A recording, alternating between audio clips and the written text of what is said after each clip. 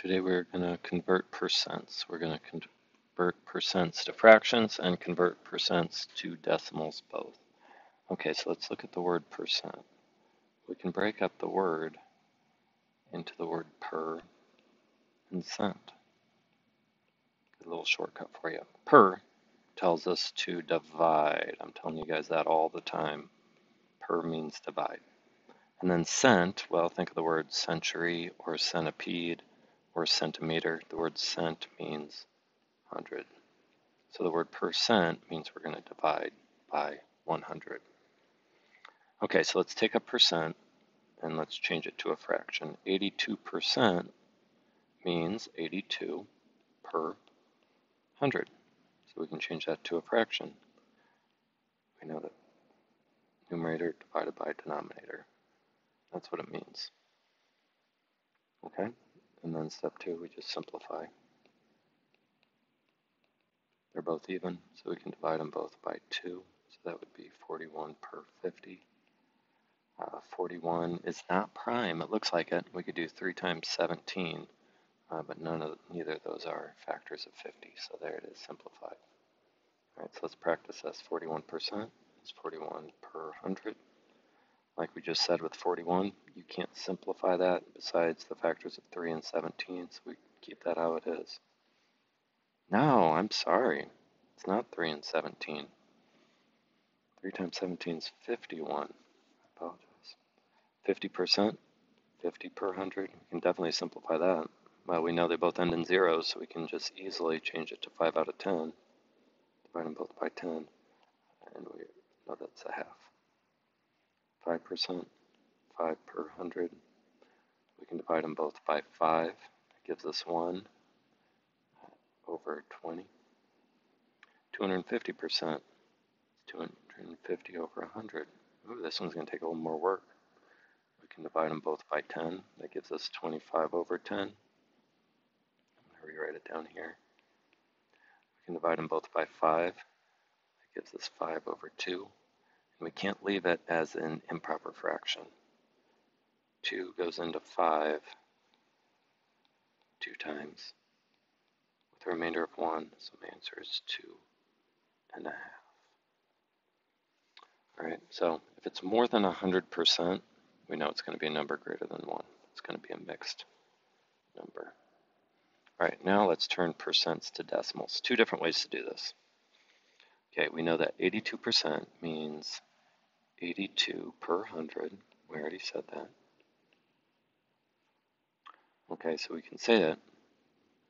When we say it, that becomes 82 hundredths. And then we just have to write it. 82 hundredths is 0.82 because the 2 is in the hundredths place. Right? 41% is 41 hundredths. 0.41. 50% is 50 hundredths. 0.50. We also could write 0.5. Since we have a trailing 0, it's not necessary. In science, it is for precision, but for math, either of those are acceptable. Unless it tells you to round to the nearest tenth, then you wouldn't be able to write it like that. 5% is 5 hundredths. Don't do this. That's not 5 hundredths. That's 5 tenths. Got to put the 5 in the hundredth spot. 250% is 250 hundredths. Now that's a little harder to do. You can't really do that. We could also say this is 2 and 50 hundredths. So 2.50 or 2.5. 2 and 5 tenths. Okay, now let's look at it a different way. Per 100 means you are dividing by 100. Okay, so when we divide by 100, we move the decimal left 2 places. All right, and you might have to annex some zeros. Okay, so 20%, right now the decimal is there. Since we're dividing by 100, divide by 10, divide by 100, decimal in 0.20 or 0.2.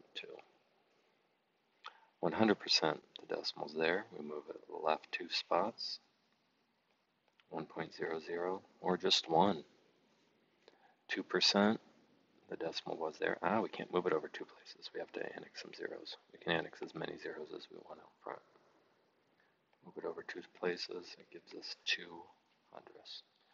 332%, move it over 2, 3, 32 hundredths. Right. Anytime you finish, make sure your answer makes sense. We know this is going to be greater than 1. It's going to be about 3 point something. All right, let's convert the following to a decimal and fraction. Show me. 82% means 82 hundredths as a fraction. We can divide by 2, gives us 41 fiftieths.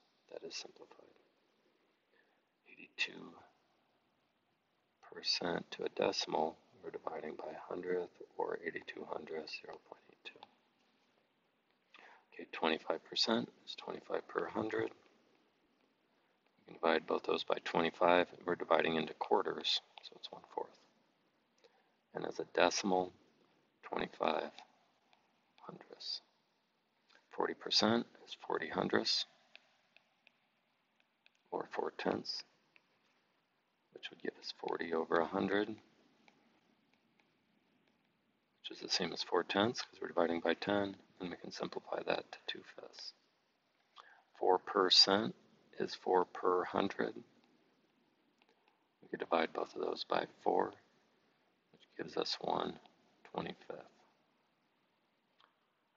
4% is 4 hundredths, not this. That's 4/10. 4 hundredths. All right, here are some topics that you could look for in ALEX.